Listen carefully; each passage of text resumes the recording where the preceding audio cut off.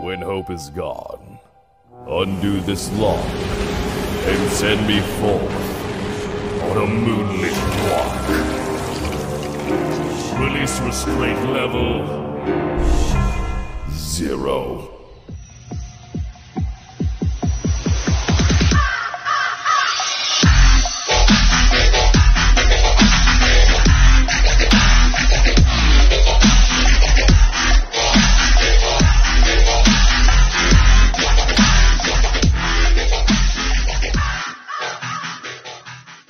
Hey kids, wanna see a dead body?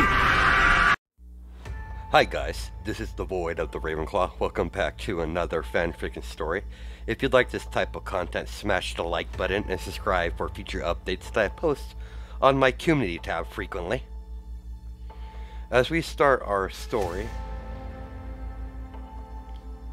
in the vast desert of Egypt, as you see a group of traveling treasure hunters traveling through the vast desert of Egypt, going even deeper into the forest in hopes of finding an ancient city that was lost in time. According to legends, the pharaoh of this lost kingdom was so powerful that the sands of Egypt was under his command, including his entire bloodline. According to the legend, they were born by the sand itself.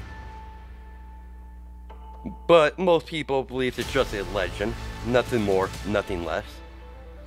But these treasure hunters are not so certain. They found evidence of a unique relic scattered all around Egypt. Each relic has one thing in common. Some sort of hourglass symbol was carved into the objects. The treasure hunters spotted a humongous cave in the distance, so they decided to use that cave to bunker down for the night. Once they entered the cave, they noticed it wasn't connected to any cave system. It's just a huge It's just a huge cave chamber. In the middle of the chamber, there are stone pedestals in the shape of Shikaku scattered all around a large stone, all around on the large stone floor. In the middle of the floor is a huge stone tablet. Ancient writing was carved into the stone. On top of the stone, the stone tablet, there is a symbol of a hourglass carved into it in gold coloring. As all the treasure hunters got excited seeing the stone tablet, it began to light all the torches all around the wall of the cave chamber to get a better look at everything. Nothing out of the ordinary was noticed besides the black sand covering the whole chamber,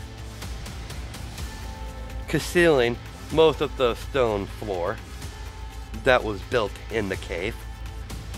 Half of the treasure hunters examined the ancient tablet, while the other half set up camp in the chamber.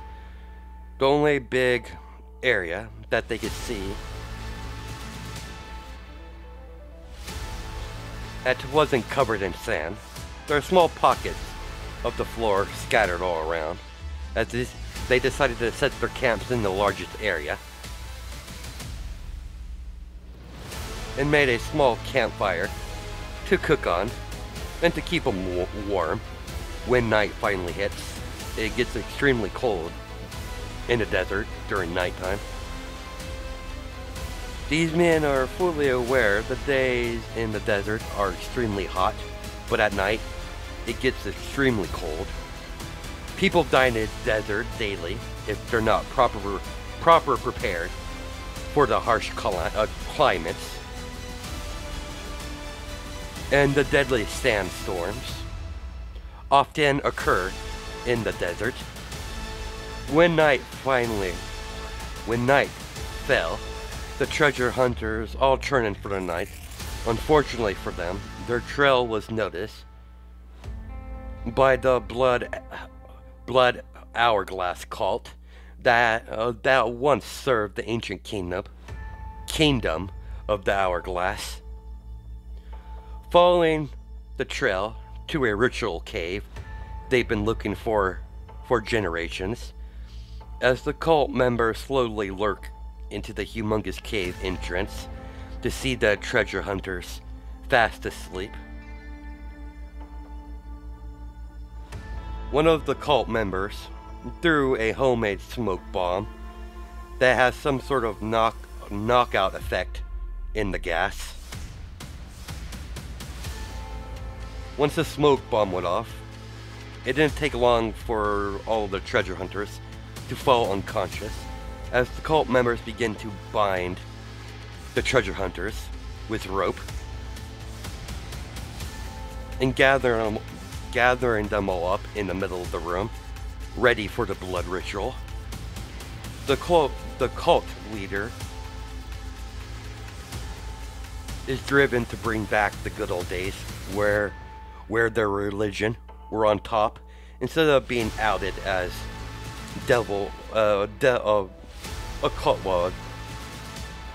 devilish cult. The methods are extreme, even outright disturbing to most people. Then mentioning the name of the cult brings fear to people's hearts. They might be a small cult. They might have a small following now, but their numbers are increasing over the generations. The cult members place all of the treasure hunters in the middle of the stone floor that's in the cave. Each cult member form a circle around the treasure hunters and begin to chant while the cult leader is speaking in an unknown language. As he pulled out a dagger and a vial of blood that has ancient runes engraved onto it, keeping the blood fresh by methods of magic. This vial of blood has been protected in their cult for generations. It's the blood that this vial contains is the bloodline of the pharaoh's family line. As the cultists begin their ritual, the moment the blood touched the black sand, the ritual was complete. The moment he shoved his dagger through the heart to one of his fellow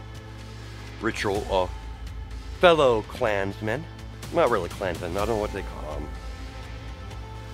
member of the cult, the black sand suddenly came to life,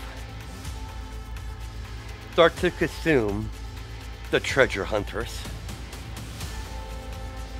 Crushing them, the black sand immediately went on to attack and killed all of the cult members, consuming them as well by crushing them and absorbing their blood into the sand. With everyone dead in the cave chamber, the sand slowly start to form into a little boy as Gara opened his eyes for the very first time.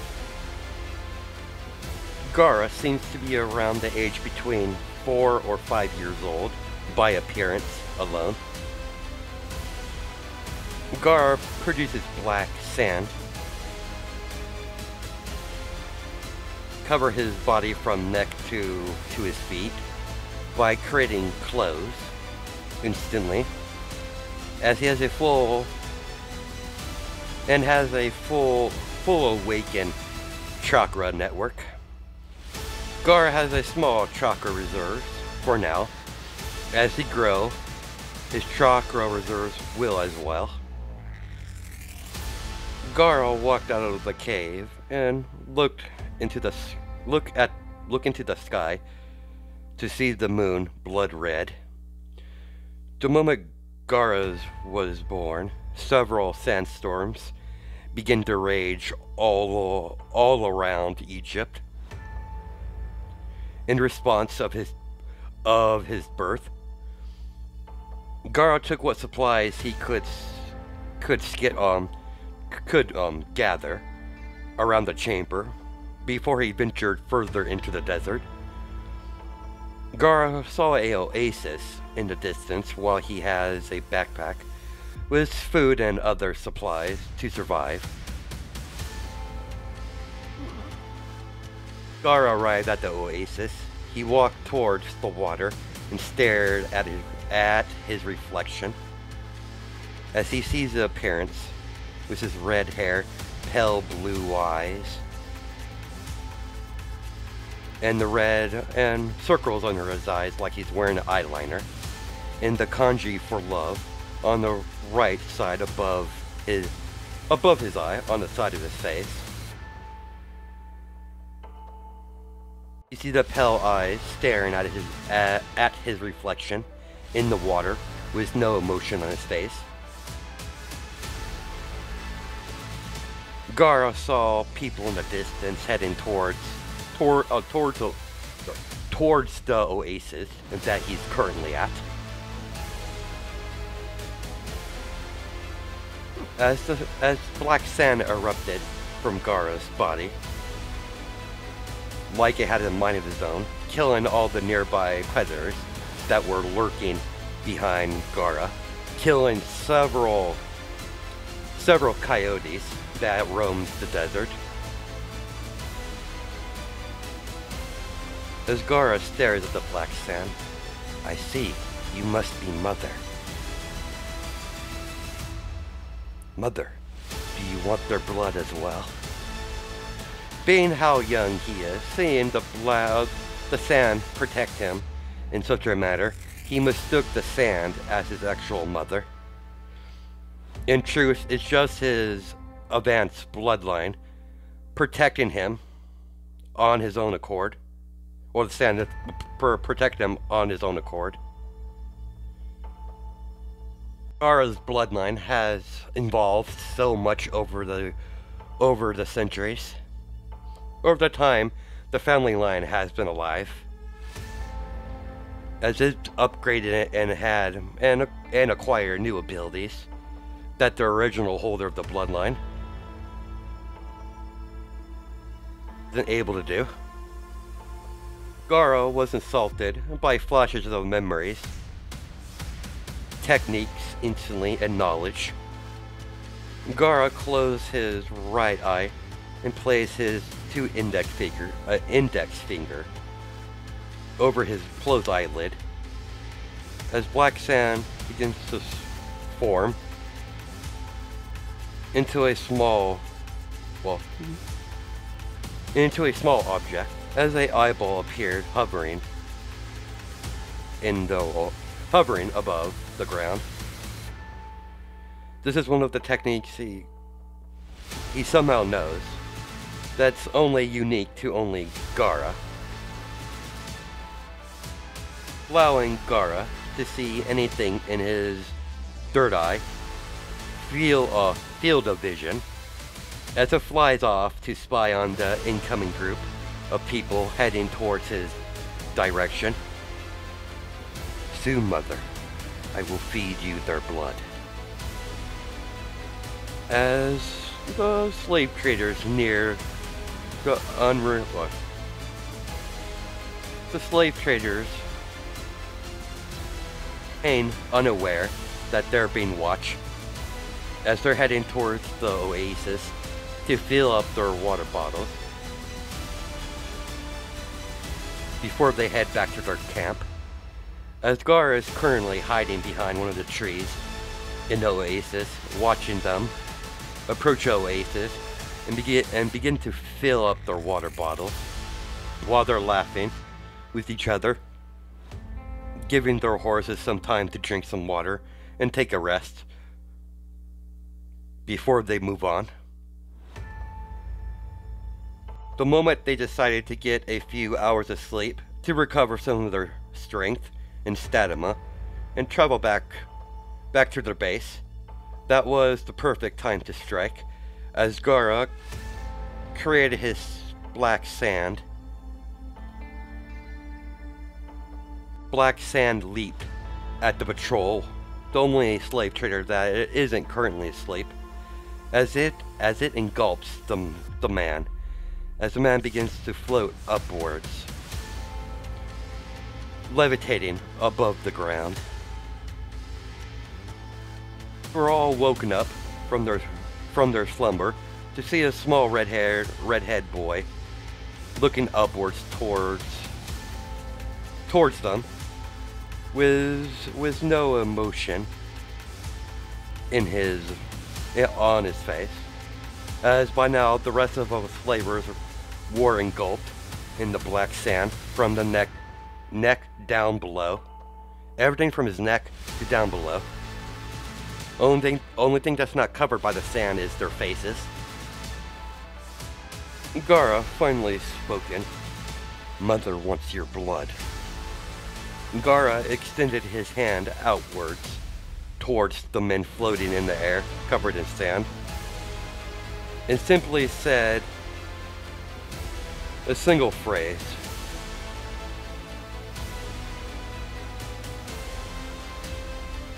"Sand coffin." As Gaara closes his fist, "Sand burial." As the sand twists every slaver that was hovered above the ground, killing them instantly, as only thing left is blood.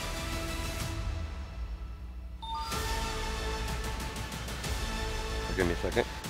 Gaara killed every single one of the slavers except the extra lookout that escaped his notice. As the man is shivering behind a tree, Gaara took notice to the man finally, when he ran and jumped onto one of the horses and booked it out of the area. Gaara closed his eye to create his third eye once again to follow his victim back to their camp. Gaara simply followed the man back to his home base to give his mother more blood. On a note to Gaara, he isn't the only one heading towards the enslavement camp. Black Adam and his wife, Adriana, or aka Isis, as the title she's known for. Adriana, after speaking, "I am Isis,"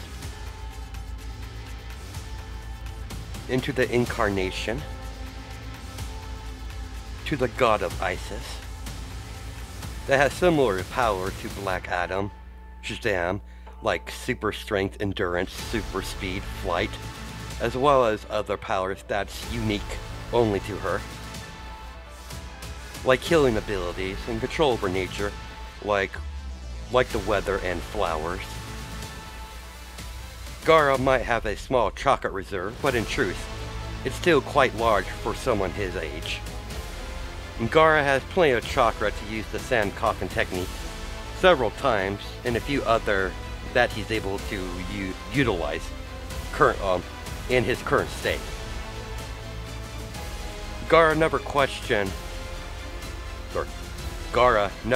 questioned how exactly he knows all these abilities. Like it's second nature to him. After following the fleeing, scared and petrified slave trader on horseback, Gaara deactivated his third eye when he saw the man ride into the enslavement camp on horseback. As you can see, Isis and Black Adam floating floating in the air above the enslavement camp. I believe we found their little nest, my love. Husband, dear, I believe it'd be best if we locate the prisoners. We need to locate our people first, before we deal with these slavers. I agree, Adriana, or Adriana. I'm not sure how you pronounce her name, but that's not really important right now. Let's continue. Those fools will regret kidnapping my civilians. This is notice a small child with red hair enter the encampment. Look down. Look at him down there. As she points to the small boy, what's a child doing here? The moment those words was said, sand erupted, attacking everything that moved. As sand spears shot out of the black sand, impaling several of the slave traders against any wooden structures inside the camp. Mother wants all your blood. You will feed Mother. No one will escape. You all are going to die. As a huge black sand construct in the shape of a huge fist slammed down onto a group of slavers, a humongous sand fist lifted off the ground, only revealing a puddle of blood and crushed bone in its place. Gara completely ignored all the people in the cages. They were the lucky ones. Anyone else that wasn't in the cages was going to be brutally murdered without no remorse. Sand begins to swirl around Gara as Gara announced his attack. Sand shower barrage.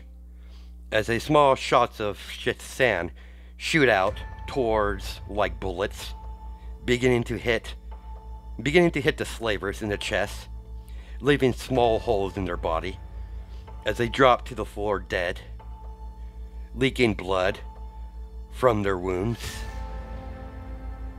With one wave of his hand, he caught one of the slavers in the grasp of his hand, engulfing him as Gara used the sand coffin ability to engulf the man. Without even saying a word, he clenched his fist as the man was crushed to death.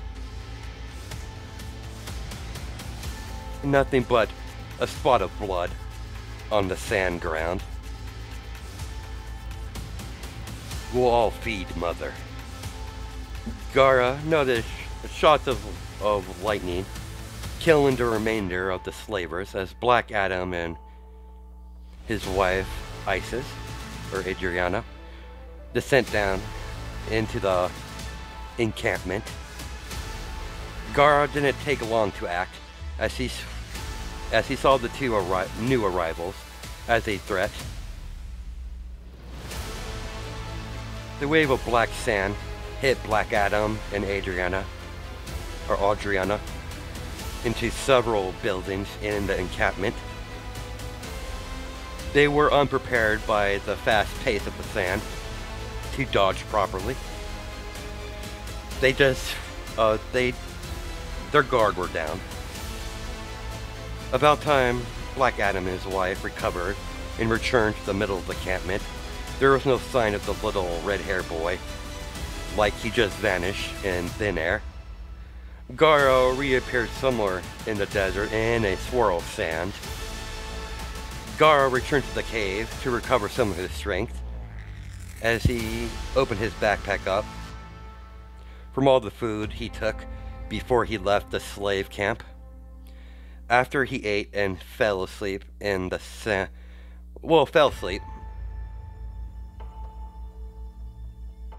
in the chamber of the cave, Gara's own sand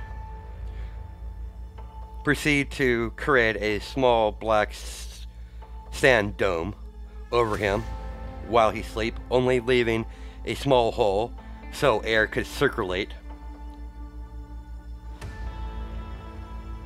As you see, Black Adam and his wife Isis guide the civilians back to their kingdom.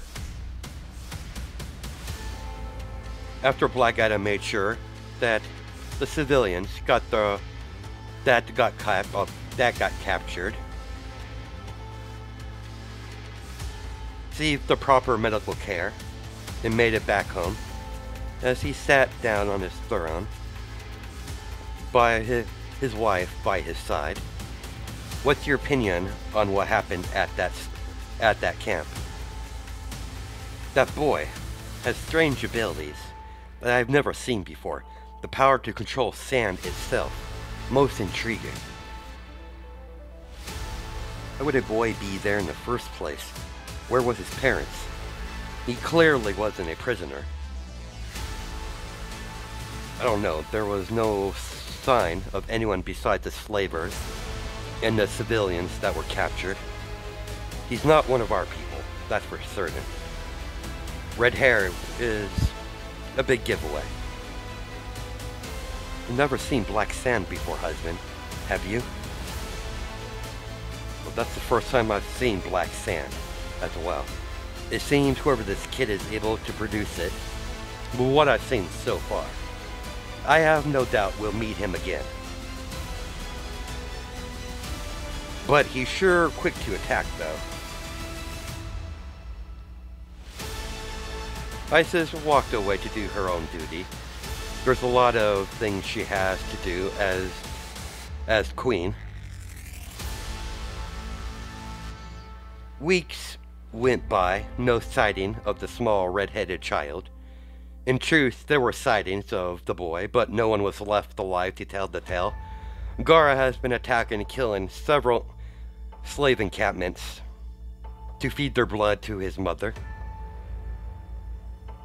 As you see Gara in a half-destroyed slave encampment, as he has the leader of this camp in a sand coffin, covering his body from his foot to his neck in black sand. Mother wants your blood. Sand burial. As the sand engulfed the slaver entirely, as you can hear a crunch noise, as the sand began to fall, only leaving a puddle of blood, as Gara searched around the encampment, finding a map to all the locations of the slavers are located all across the desert. Gara's black sand shot out and grabbed one of the apples nearby and made it, and as the sand slowly moved towards Gara and placed the apple in his hand. As Gara begins to eat the fruit and continue to look around the camp for more resources like water, food, and some normal clothing. He eventually found some, nothing special but rags, but it's sufficient enough. After he put his clothes on, well, after he deactivated and put his clothes on, he turned the sand in, he turned his clothes back into sand that he had prior, as he fully put his new outfit on, and began to travel to the next location on the map. As you see Gara in the middle of the night, walking up a large hill of sand. When he got to the top, Gara gazed down below to a decent-sized camp, about the size of a small town, in one of the many outposts that's located in the desert, in control of the slavers. Black sand begins to fall off of Gara's skin, out of his porals, pearls from, you know, the pearls from his skin, basically, I'm trying to say. As the black sand slowly construct a shape into a wolf, Gaara has no idea what these creatures he made them of. He saw one in one of his dreams. He would get a glimpse of his original memories of his first life. He only saw flashes of it, images of different animals and people. Not entire full memories, but just flashes enough. Without even looking at the sand wolves, Gaara spoke. Mother wants their blood. Kill anyone that gets in your way. I'll be down shortly. When it comes to Gaara's sand constructs, that he creates in the form of animals, they have enough intelligence to follow orders. At the end of the day, they're still sand. They really don't have any intelligence outside of just following orders. Gaara hasn't mastered this ability, the way of using his sand to form into creatures. But with proper practice, he'll be able to improve on to the technique. When he found out he's able to create shapes from sand, he got the idea from one of his dreams to create animals. Practice it was enough so it would be effective in battle. You see the 4 black sand wolves, made of black sand, stalk in the shadows lurking towards the encampment. The wolves' body are made of hardened sand, including in their mouth, making the hard sand into teeth. Gaara made a sandstorm to cover the wolf's construct's approach to the encampment. When the wolves got close enough, they lunge at the 2 lookouts in front of the main gate that the whole encampment is gated all around. The 2 wolves bite down into the neck and dragging the slavers into the sandstorm. As the sandstorm is blocking out the screams of the 2 men, Gaara arrives in front of the gate with his 2 wolves. As Gaara and his wolves churn back into black sand as the sand slowly moves underneath the gate and reassemble. The moment Gaara reassembled his form into his normal real body, after he made himself sand, immediately ordered his wolves to begin their bloodbath. Know what to do. Mother wants their blood. Go. The 4 black sand wolves vaulted further into the outpost, beginning to sneak into tents and killing the people inside while they were sleeping. Everyone else is not currently sleeping at this current time, is enjoying themselves, drinking near the main fire pit in the outpost. As the slavers are having themselves a little bonfire, they were too busy enjoying themselves to realize their comrades were being killed in the dead of night. Gaara controlled the sand in the nearby area to create a pillar of sand as Gaara gets a better look of the encampment from a higher height and start to control more of the sand outside of the outpost. In a wave of sand heading directly towards the bonfire, smothering the fire, making it pitch black. extinguishing the light of the large light source, making the remaining slavers on edge. As one of the slavers was grabbed out of nowhere by sand, as he was yanked into the air, falling to his death when he finally landed. They were immediately grabbed firm on their firearms and unsheathed, and several of them have curved swords. Slavers might not be able to see, but that doesn't Gaara one bit. He could sense a small amount of chakra in their body, telling him all their locations. As Gaara is a sensor,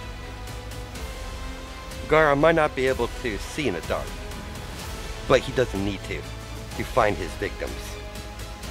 As the pillar of sand slowly turned into stairs for Gaara to step down, as Gaara finally stepped foot onto the ground level and created several sand spheres and tossed them into the shadows, piercing several slavers in the head.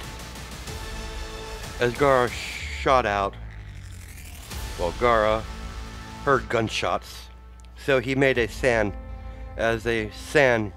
dome, half a dome formed in front of Gaara, blocking all the gunshot rounds from the assault rifles. As the sand hardened itself to withstand the force of the bullet, the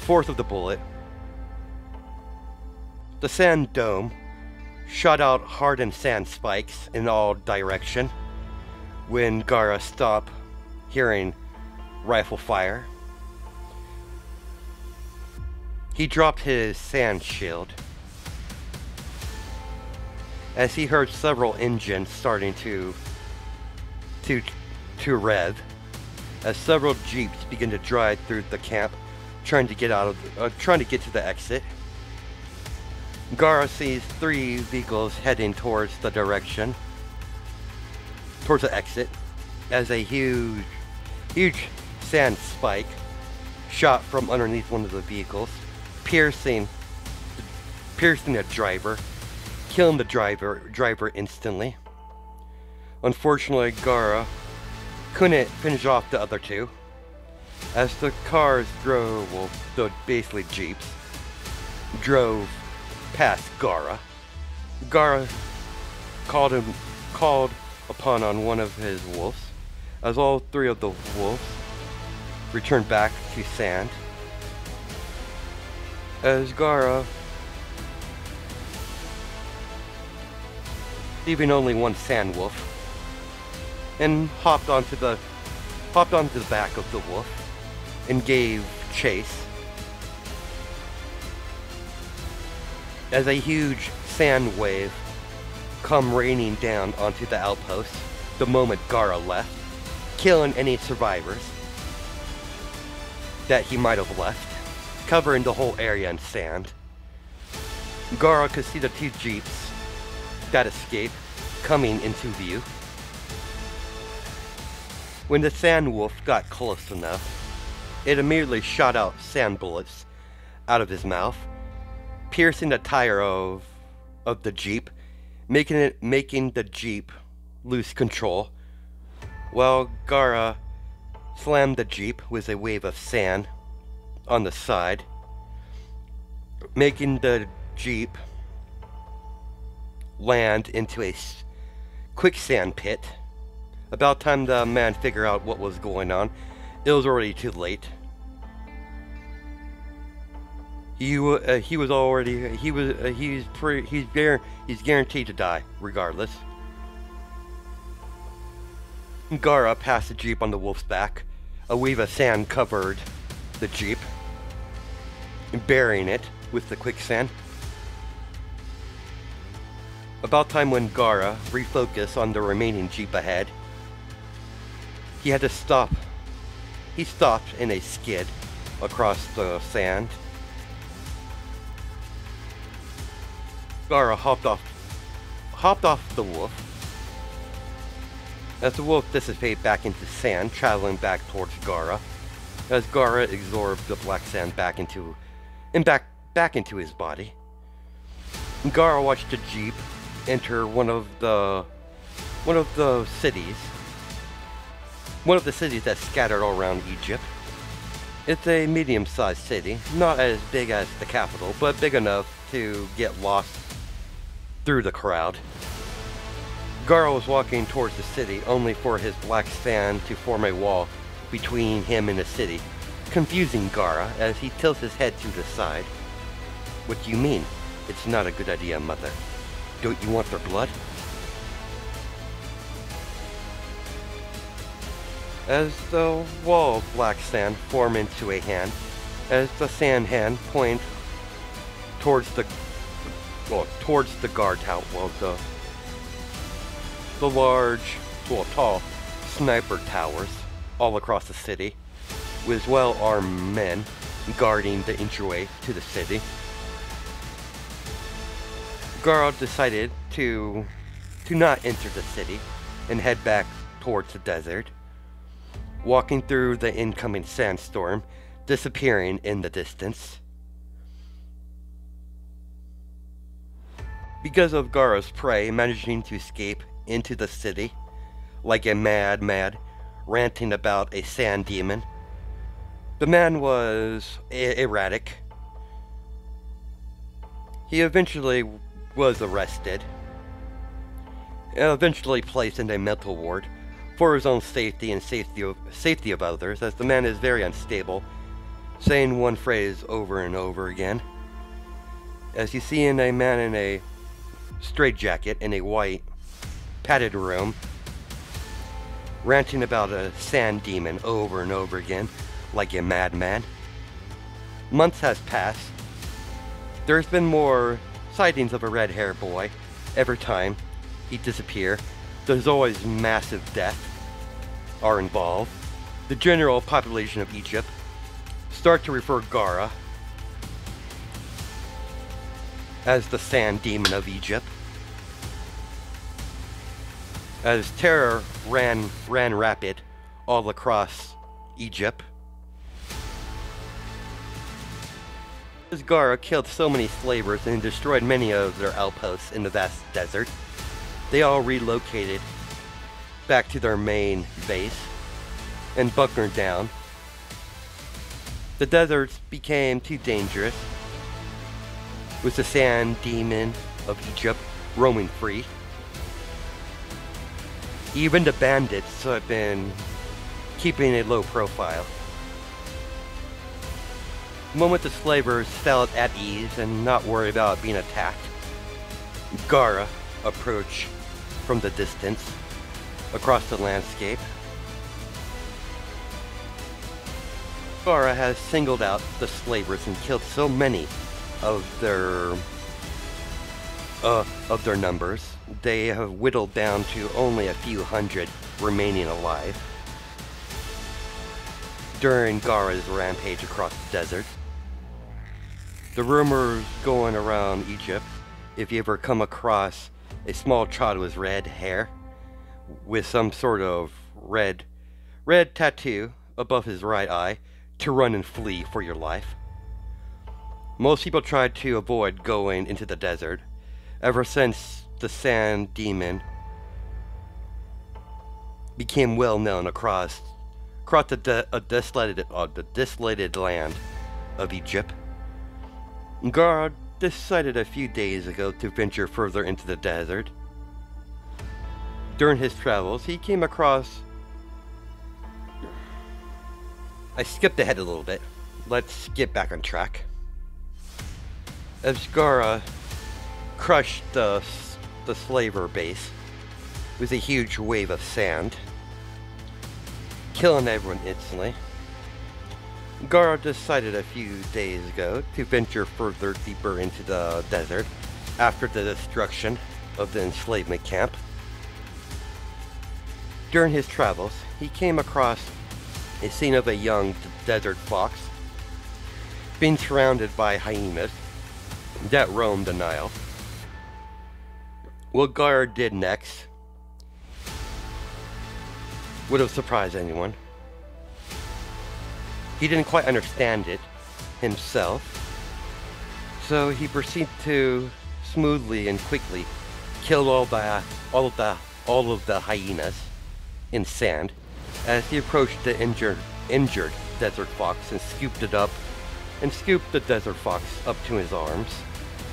As he continued his path until he came across an old campsite at a oasis near a small water source. Though this oasis was a lot smaller than the prior one he visited. Well, prior to the one Gara visited before. Sometime a month ago, Gara found a old broken cup and filled it up with water and put it in front of the snout of the desert fox for it to drink. When he noticed the fox is drinking, Gara sat down while holding the fox, leaning against one of the trees, using his third eye to hunt for some meat for the small animal that he has in his arms. Gara doesn't know why he's taking care of this small animal, but there's one thing he does know. Mother doesn't want his blood. This is the first time since his birth he showed affection towards another living creature. Everything else prior to this point that got in his way was brutally killed.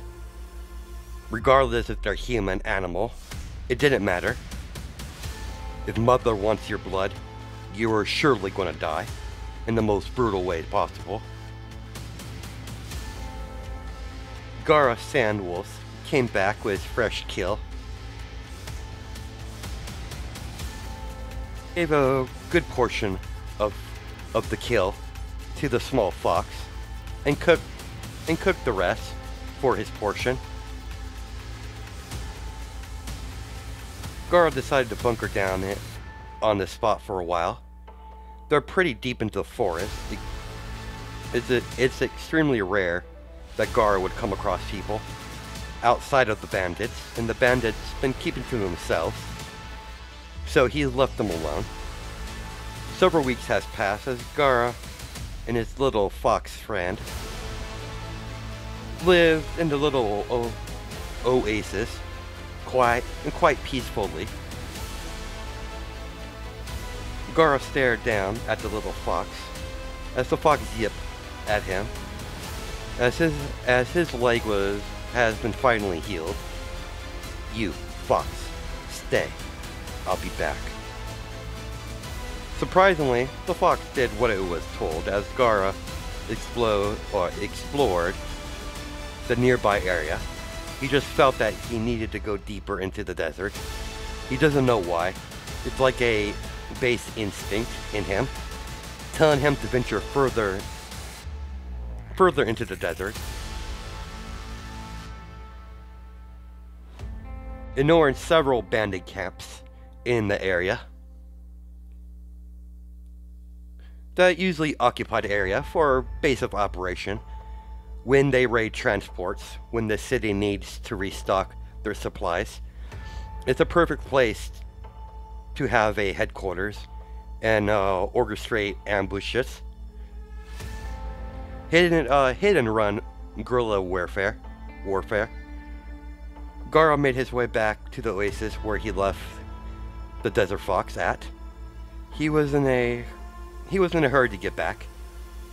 He found some food that he thought the small fox would enjoy. When he arrived at the oasis, he noticed a small amount of blood on the ground, and saw a trail of blood leading to a group of men. As Gara's eyes widen as he sees a bandit grab the scruff of the fox's neck and tossed it.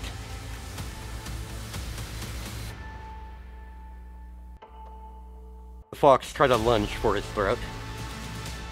When the bandit got too close, Goro ran up to the small fox and saw the fox is staying still, not emotionless, on the ground. When the fox hit the tree, it snapped its neck, killing it instantly. It falls down to his knees, while the bandits were laughing. Goro's bangs blocking their view of his face, giving him a very shadow expression. Goro has been growing long enough, so it's covering his eyes. He never had a desire to cut it, so he let it grow. Goro's going through several different emotions as he felt pain in his heart. That pain swiftly turned into sorrow. That sorrow instantly turned to pure rage as black sand erupts around Goro, swirling around him in a violent motion, as all the bandits stop laughing. A couple of them had enough brain cells to know that they need to escape with their lives intact. Goro had the dead fox in his arms as he placed it gently onto the ground and stood up glaring at the bandits. And the first time in his life, he felt pure hatred towards something. Everything that's been happening until now has only been feeding his mother. First time in his life, he truly wants to kill someone. As black sand struck like a viper around all of them, all at once. Except the ones that were smart enough to get away. As the sand engulfed almost all of them, except one. The one that hasn't been covered in the sand, as the sand is currently covering his ankles. A good portion of his leg.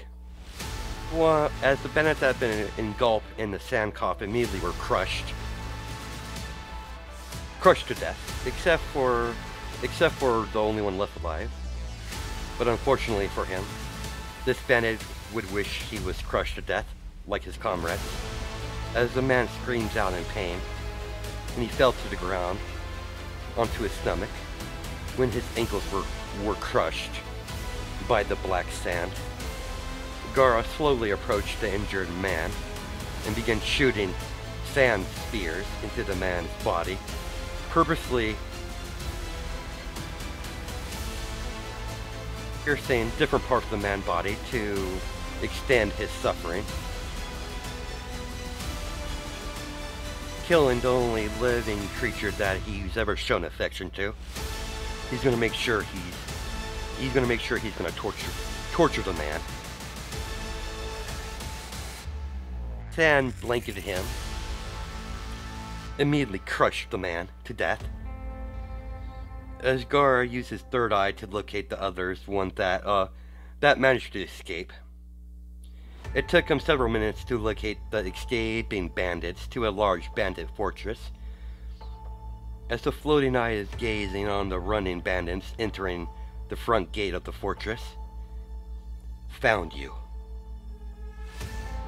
As Goro has a sinister smile on his face. Let's go, mother.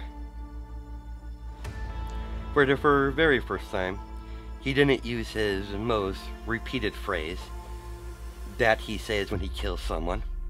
For the very first time, he doesn't care. Currently, he doesn't care if mother wants their blood. He wants to kill them. Brianna is hovering in the sky, staring down at the small red boy with a sad expression on her face. Seeing the events that just transpire, she's been watching over him for about 4 weeks now. She's been hiding her presence so the young boy doesn't notice.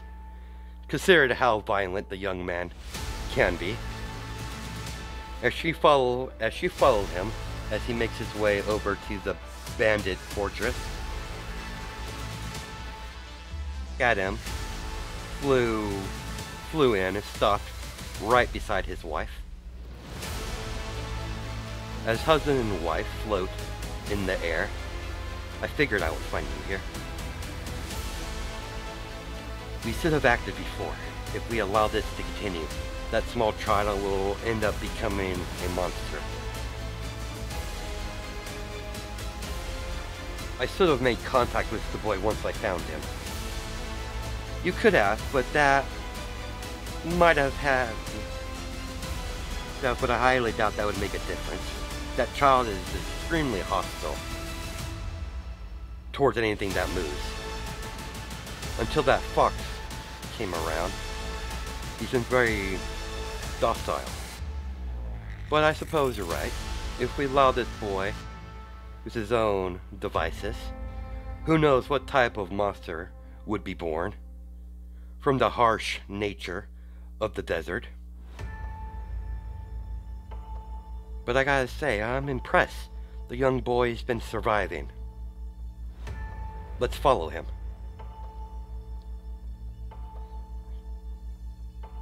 Shouldn't we stop him before he gets there? No point in that, my dear. If we interfere, he'll most likely attack on sight. And they're only bandits after all.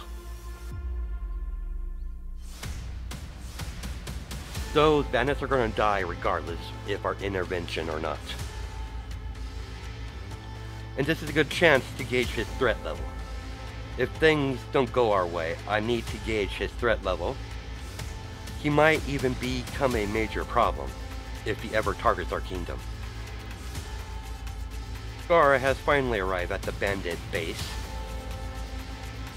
Gaara-san activated on his own, protecting him from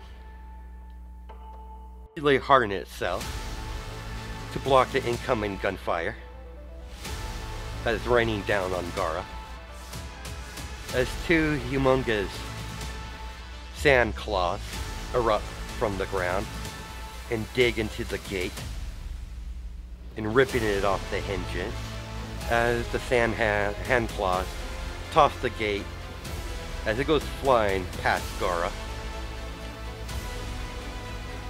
With one wave of Gaara's hand, a wave of sand came flying through the base. As you can see, sand sharks, constructs, popping out of the sand and chomping down on any bandit that they get their hands on. As the sand shark would immediately dove into right back into the sand, like it's water. Black Adam watches this transpire. Amazing. He has that much control? I knew it. I had a feeling he could control any type of sand. But to control sand to this extent, for him being so young, is most impressive. Even if he's fighting against simple bandits, it's still quite a show. If you don't get smothered by the sand, you'll definitely get eaten by the sand sharks, constructs. Kind of reminds me of those constructs you see from the Green Lanterns. I must agree with you. It's most impressive. But it looks like it's making him quite tired, judging by his breathing. You see Gaara breathing heavy. From this extent of sand manipulation, is draining his chakra extremely well, extremely fast. Sand wave and sand sharks fall to the ground. Gaara raised up his hand and uttered his signature attack, Sand Coffin. As everyone in the fortress gets engulfed and hovered in the air, engulfed into the sand coffin, only stopping from their neck. Die. Sand burial. As immediately all the bandits were crushed all at the same time. Blood begins to rain down on the fortress as you see Gar in the middle of the fortress, as blood beginning to cover his entire body. Gar is totally exhausted from using so much of his chakra. His reserves is beginning to almost his reserves are almost empty. As Gar begins to fall unconscious, begins to fall to the ground, only for Adriana to peer in front of him, grab him, and catch him before he hit the ground, as Black Adam descends down to the ground himself. You little one. Rest. As Gara falls unconscious, as this is where we're going to stop it, guys. Hope you guys have a good night and day, judging by time zones, and I'll catch you in the next video.